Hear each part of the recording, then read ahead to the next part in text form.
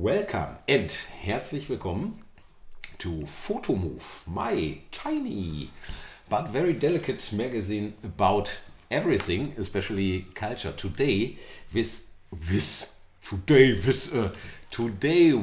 a very special guest and friend of mine.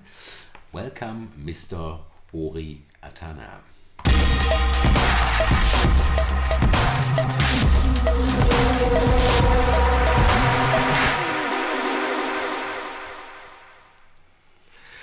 And there he is. Hello. Welcome, Ori. Good to be here. For all those who didn't know or don't know who you are, maybe you can introduce yourself. You are, and that's what I want to say, you are founder or co-founder of a special society. Yes. About European culture, is that right? Yeah, that is right. Among many other things. So, hello there. This is Ori. I actually am in the teaching business. That is, I work at the University of Duisburg-Essen in the German Studies department as an assistant. And then I teach English. And I used to teach German to refugees 2 years ago. And I know you are a shy person, but you can speak a little bit louder. I hope so. All right. Because there's just one microphone, and I hope this is loud enough. But go on. Speak up. All right. All right. So, yeah. Like I said, I'm in the teaching business. I work at the University of Duisburg-Essen. I teach English to private students and to my courses. I do quite a lot of things. I'm a social democrat, just like you. Co-founder of Oberhausen Works, secretary of POM, that is Partnerschaft Oberhausen Middlesbrough. Okay. The town twinning organization. Founder of Racing Sports, which is a story of its own. Yeah, okay, racing. I think so. Yeah. I love politics, I love but racing. Racing is a form of culture too. Very much so. Yeah. Very much so, yes. Yeah. Absolutely. But let's talk about the other culture, the more European, culture, more culture. Yeah. Yeah. You do like you said it, and you are from in different organizations, Yes. but the main topic is cultural exchange, European exchange, or is it wrong? That is, if you want, the second level. The first level is actually something very serious. That is political. Do you think culture isn't serious?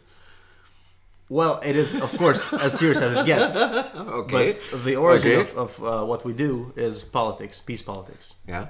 So that's how it all started. Okay. And later it became this cultural exchange with sports and students and schools and what have you. Yeah. But first and foremost, town twinning, or sister cities, as you call it in America, is political stuff. Yeah. Simply because after World War II... It's a base. It's Yes. a political question you answer by yourself, and you say, Yeah. I have to do more for peace politics, or... Absolutely. Yes, exactly. Yeah. Absolutely. And the reason why I do it is actually culture. Yeah. Because I was, in 2014, I was working at the Schloss Oberhausen. Yeah. And I was asked... You've heard about it. It's a nice place in our hometown. Go see it. It's worthwhile. Okay. And I was asked to do the translating and interpreting for the 40th anniversary of POM, of the town twinning between Oberhausen and Middlesbrough. But I think you have to explain it a bit more. Yes. POM, town twinning. Middlesbrough is a city in north east England, yes. yeah, Exactly. and it's similar to Oberhausen, a workers' class town, Very much so. which had a steel crisis too. Oh yeah, all can power say plants closed down, and yes, okay, there is a partnership between these both towns. Yeah. yes, all the way since 1952. 52, really? Yeah. So Wow. I didn't know that. That's interesting. You better know it. After World War II, Yeah. the idea was to bring together the youth. Yeah. European youth. You know, Yeah. idea being people who are friends don't Okay. go to war with each other. They Yeah. don't hate each other. Yeah. And so they said, Germans, bring over some students. Mm-hmm. Sure enough, we sent over, among others, Miss Helga Zandas, and she, who was still an active member of POM, dates back to 1952, the first ever visit. Wow, okay. It is such a beautiful story. Okay. And so from this political background became the culture. Mm-hmm. You know, we had collaboration in sports, swimming, cycling, you name it. Mm-hmm. Collaboration in economy. You want to say something? No. And of course... I just said yes because it's good to say yes. Yeah, sure is. Yeah. And this very dark time of careful politics became this beautiful cultural heritage. ABBA. Mm-hmm. And here we are, Okay. You said that you are a social democrat, but as I see your work, it's not just for social democrats. You work with all parties and yes. With all democratic parties around, and I think that's very important. It is. It is. Yeah. Obviously, POM goes back to Labour and Social Democrats, but as a town twinning organization, you have to include everyone. Yeah. Naturally. Yeah. Maybe they become conservative. Maybe we vote CDU. Yeah. And things have to go on. Okay. You have to keep it constructive. But away from POM, you are co-founder of Oberhausen Works. Yes. Tell me more about that. Well, in POM, I met Heidi Scholz-Immer, who I sent some greetings to. And eventually we noticed, we revived POM. POM had gotten very old. Some people had died because they were too old. And we tried to bring in young people. Mm-hmm. We did that. Mm-hmm. You were with us in England with a bunch of young people for the first time. It was a nice time. Sure was. I felt young again. Yeah.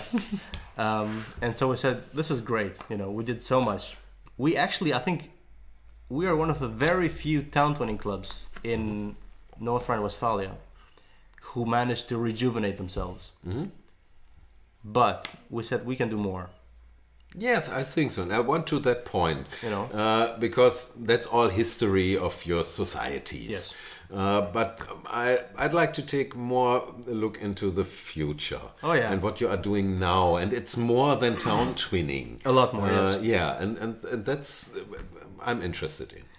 Well, we want to create a network of towns, cities, who in a sense will take over what the big politics cannot or will not do, we want to do, and the best way to go... On a very human level. Yes. Okay. So the personal contact is what matters. Yeah. If I have to cough, is that bad? Als ich hoesten muss? No. Okay. He's so polite. He's so polite. Yeah. And we want to say, look, you have, for example, the Brexit. We don't know what will happen afterwards. But we have schools in Oberhausen who need English partners. So we look at Galway. That's one thing. Yeah. The other thing is Oberhausen has so much potential. Whether it is... But don't forget, nobody knows about Galway and the whole story. Right. Okay. You have to explain it a bit more. Okay. So we said we want more Anglophone partners. Okay. Why Anglophone? Because it is still... Because you speak English. Because we're... To be honest. Yes, of course. Yeah. Heidi and me are both very Anglophone. Okay. We like English as a language. We like English culture, but also Irish culture. Yeah. And sure enough, we traveled to Galway last year. And with the very first meeting with the mayor, got the okay to become friends, which is awesome. Okay. We never expected that, ever. Okay. And of course, the schools say, look, we support Oberhausen Works. That's great. But we need, our students want to learn English. Mm-hmm. And with the Brexit, we don't know what will happen. So we look at Ireland, who are very much pro-EU. Okay. Naturally. Okay. That's one thing. But then Oberhausen Works, as the name says, means Oberhausen Works as in it functions. Mm-hmm. it means the Oberhausen factory. And 2 other meanings, which I forgot now. Our, or at least my plan, is to do everything within our possibilities that improves Oberhausen. That can be town twinning. It can be cultural events like the Hakawati. The what? The Hakawati. Hakawati. Hakawati. What the heck is Hakawati? Hakawati is a project of Heidi, where she collects Syrian stories by Syrian refugees and reads them to both Syrian and other or German public. Okay. And the audience, was very, very impressed. Yeah. Yeah. But I have a question. You talk a lot about Oberhausen, and that's our hometown, and that's okay. But in my feeling, what you talk about is more about Europe. It's not about our hometown. Our hometown is just a starting point. Sure. The center of the network, maybe. Yes. Because you live here. Obviously, yeah. So, but you have plans to spin. Not spin. Spin heißt nicht spin. Spin, Fäden spinnen, wollte ich sagen. Und sagt spin. That's funny. For all Germans now. You want to build a European network. Absolutely. So, yes. And you have roots on the Balkan? Yes. I am originally from Kosovo. Yeah. The west of Kosovo. From a village called Strelc. Strelc? Yes. Which is part of Deccan. Don't repeat it yet. Which you might have seen because it has a world famous monastery. Okay. It used to be Catholic and then turned Orthodox. This is one built in a hill? Yeah, okay. Very much so. Yeah. Yes. Okay. And that's where I'm from. And that's where I spent 11 years of my life. Okay. And then came the war. Yeah. And then we fled to here. You said before the show, you said me that you had 4 citizenships in your life. I have my 5th now. Yes. Your 5th now. Yes.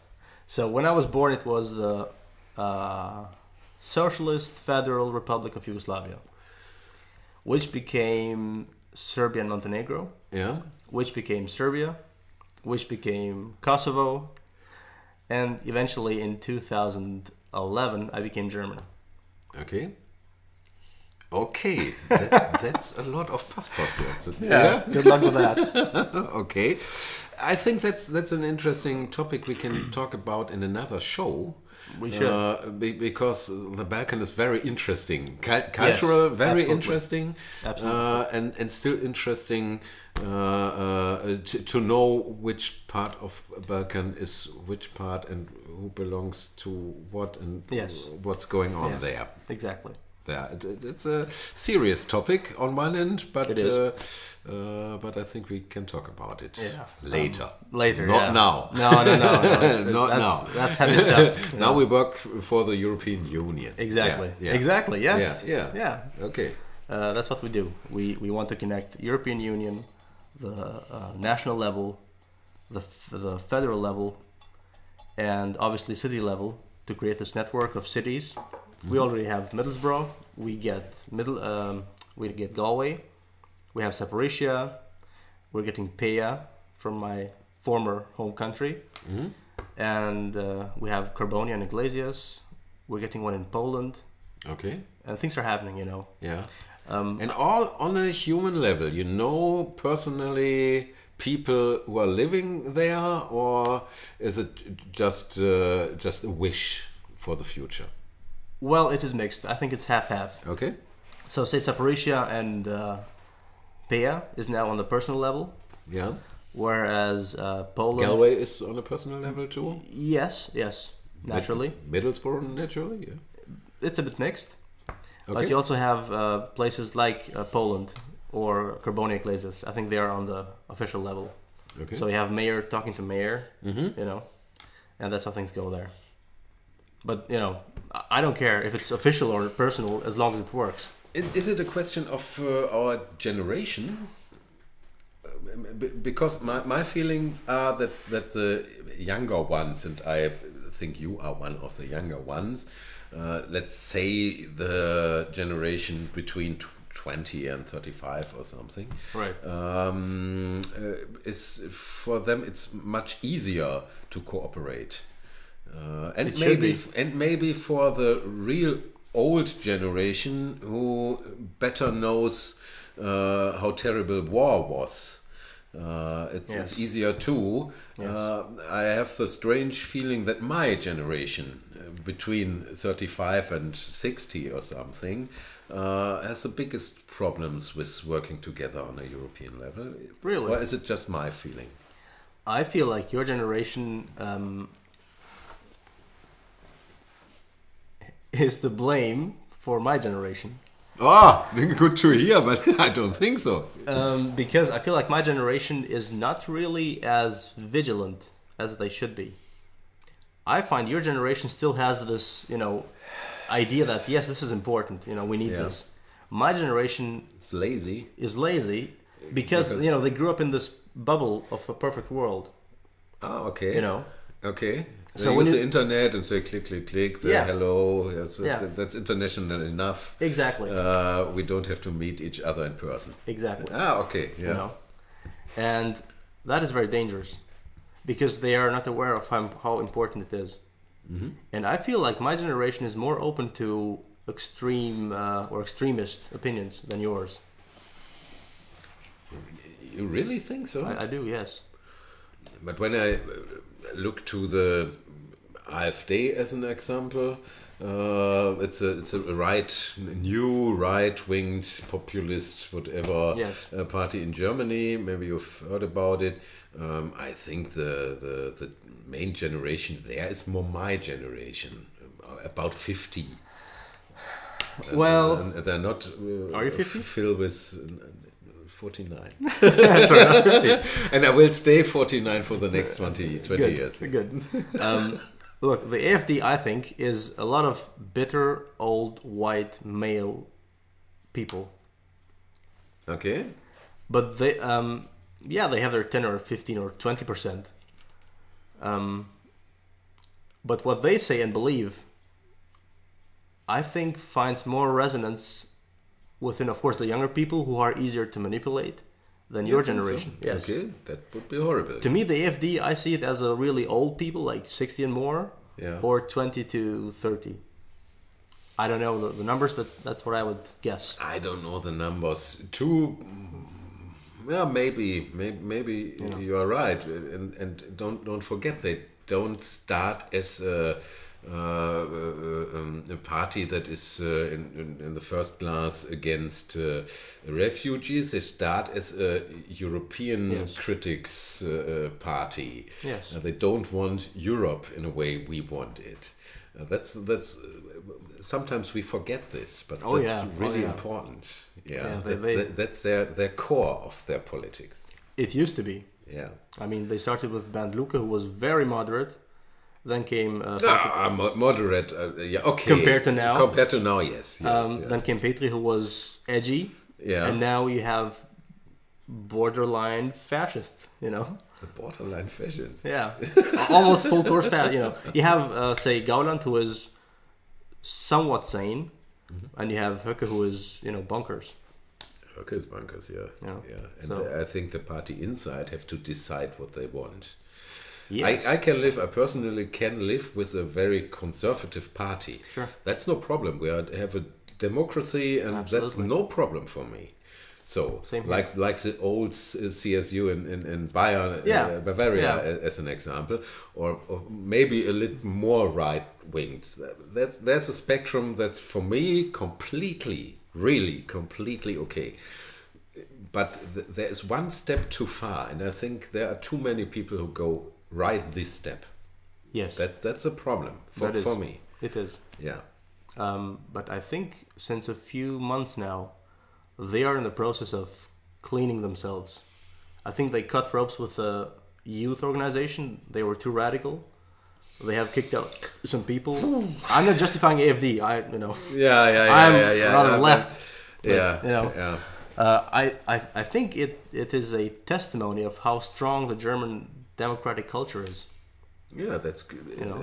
It's not a test. Yeah, and it's a test for democracy. Absolutely. Yeah, Absolutely. yeah. In And all of Europe. I think it works. It's a hard way. Oh yeah. But I think it works.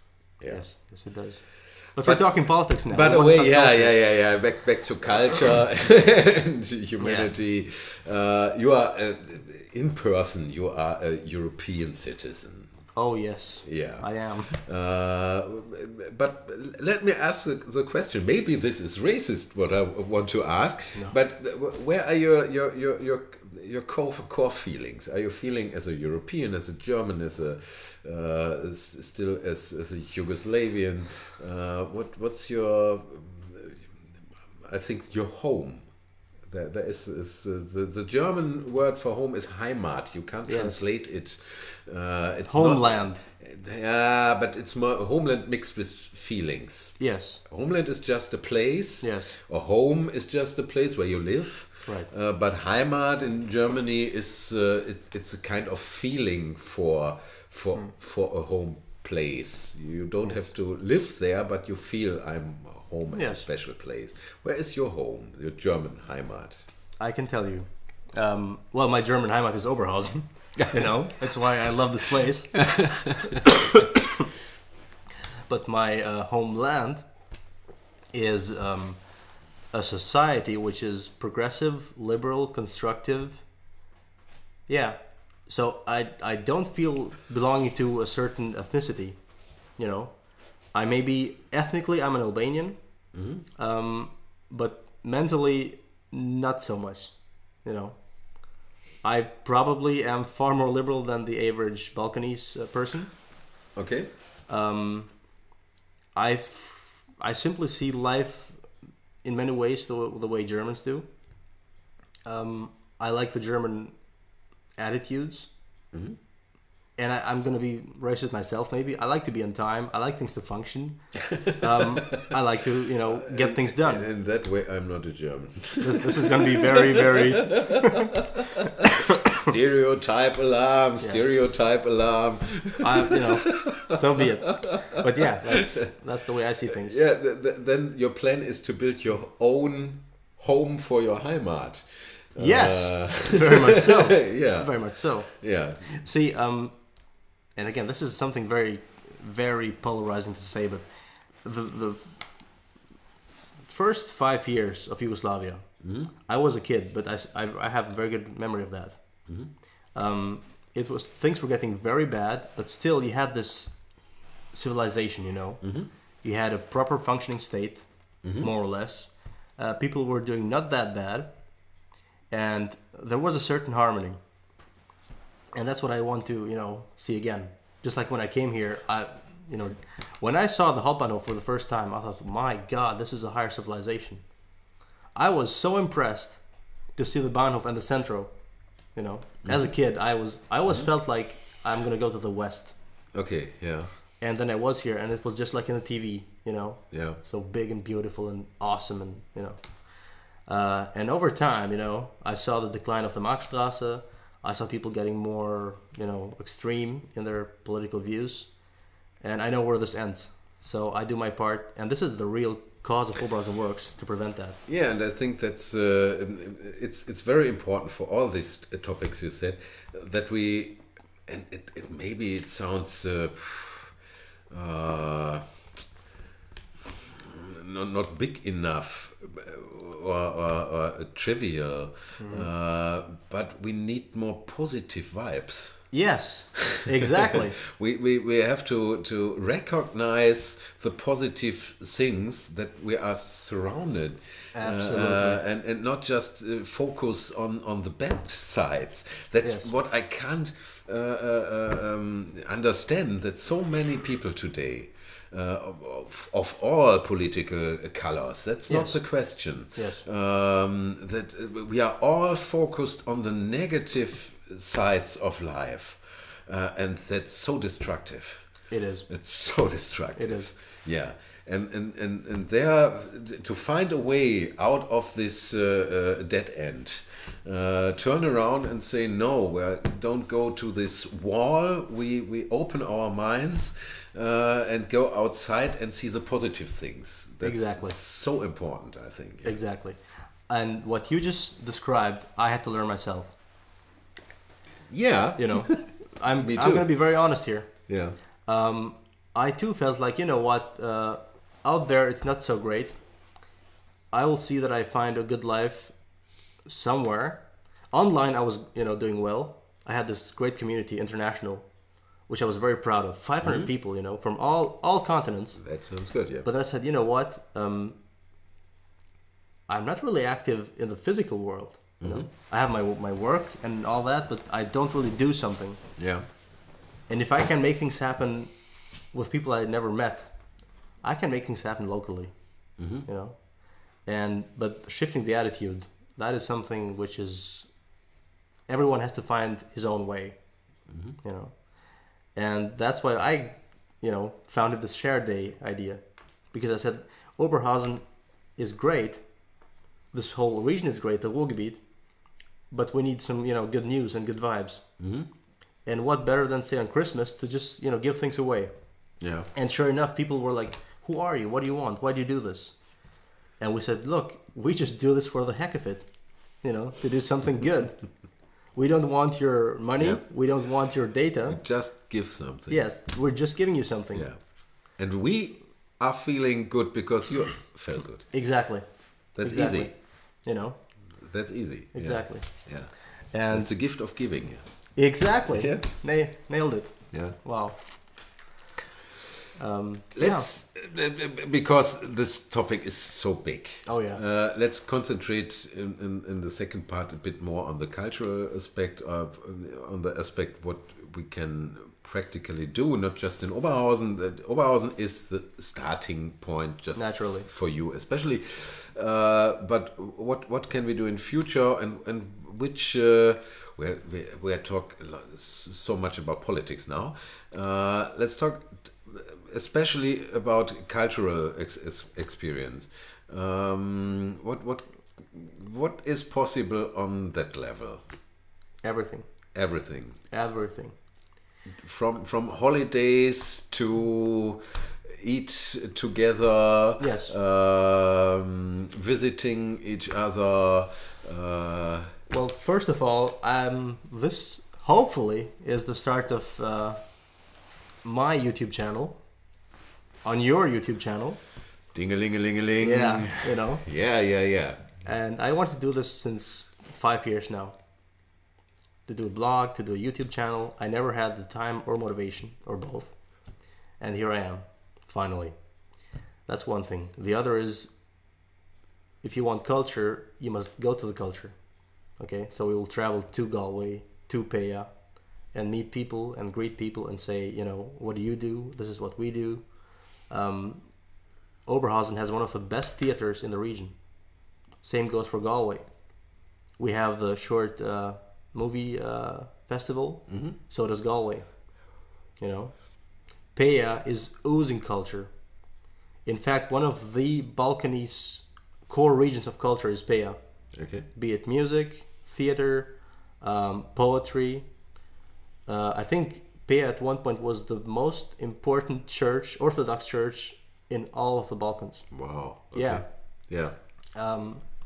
So, you know, it's full of it. We just have to, you know, present it to the world and say, look what's there.